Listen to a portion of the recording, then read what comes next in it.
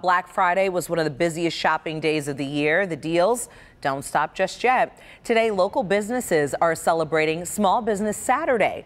Talika Moore says the event is huge for local shops that she feels sometimes get overlooked. You have the Black Friday for the bigger businesses, but a lot of times people forget about us as the mom and pop shops. The annual shopping event was actually started by American Express back in 2010. The movement gains momentum every year, fueled in part by millennial shoppers who place a high value on independent businesses.